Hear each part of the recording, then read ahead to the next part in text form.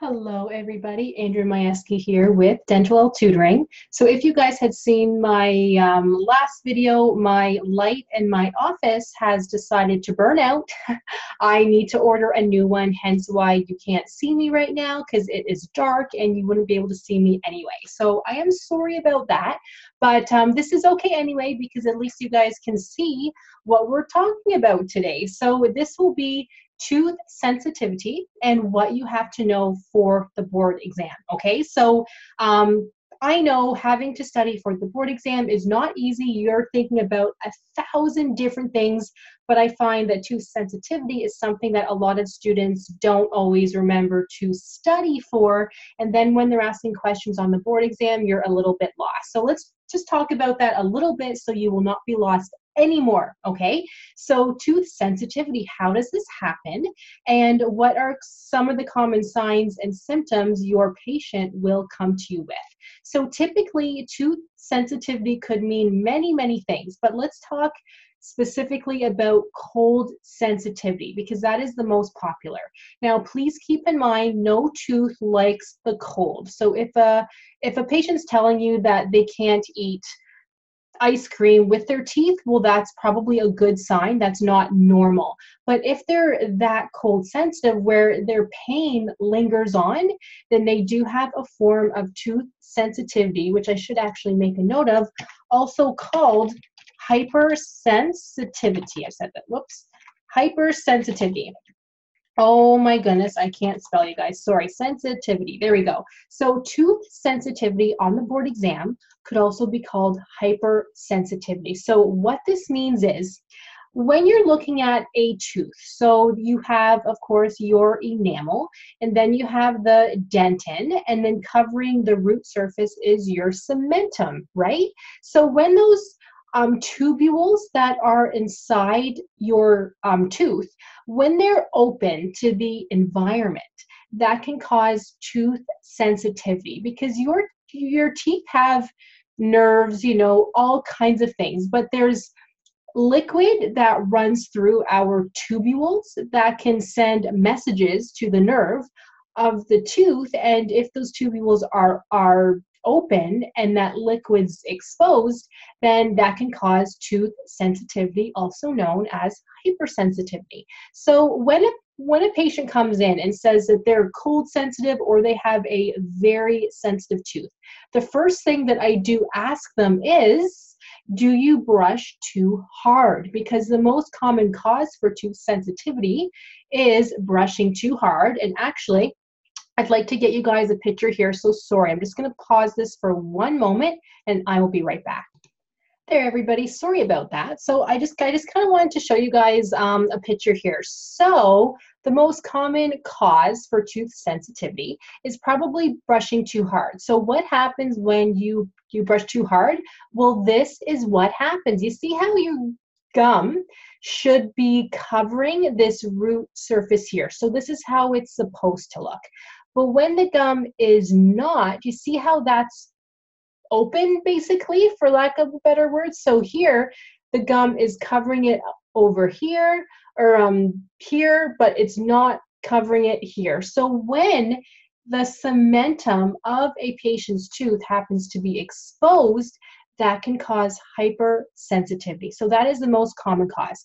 Now, how do you fix that? Well, there could be a number of things. So you won't, for the board exam, think you want to do the one thing first that's the easiest for the patient.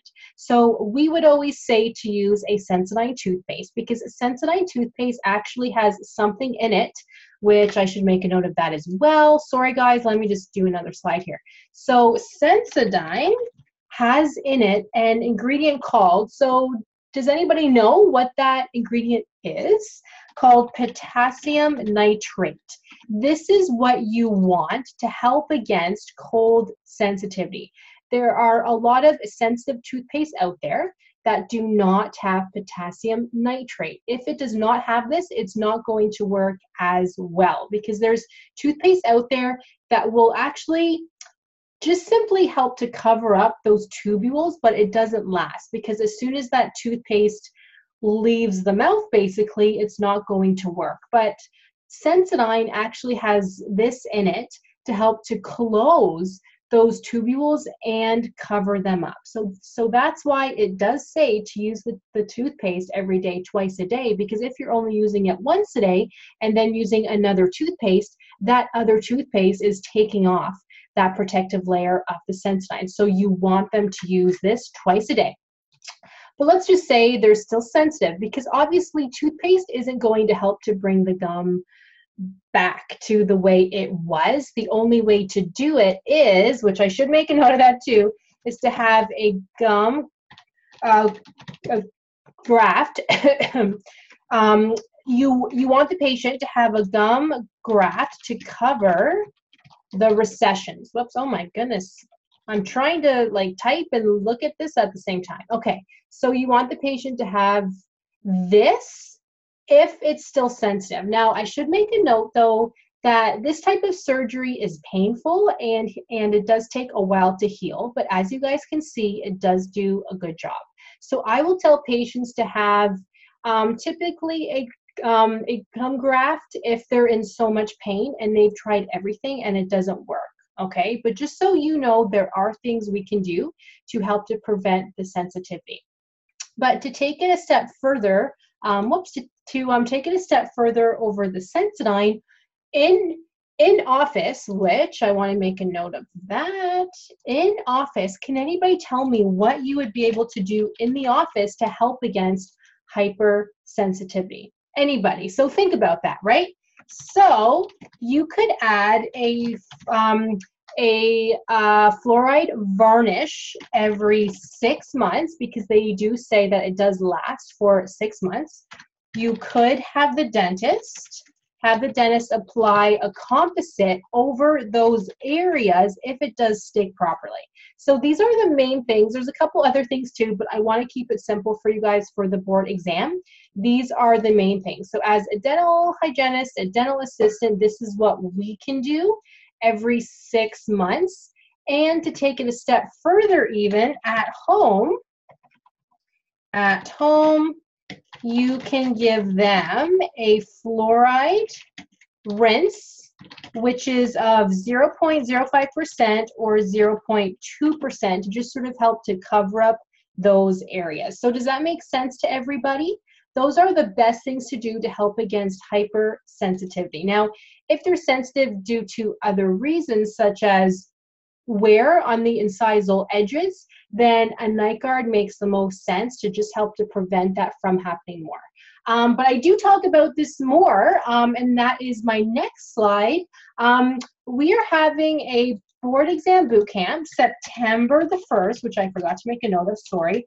This will be awesome. So I will be coming on live for 1 full hour to talk everything you have to know for the board exam. So I will be going through mock exam questions, case studies, critical thinking, plus you will also have, I'm just going to say live with me, you will also get, oops, sorry guys, you will also get a full PowerPoint with hundreds of multiple choice questions, you guys, hundreds afterwards, to help to prepare you for the board exam. So if you have not signed up yet, you should.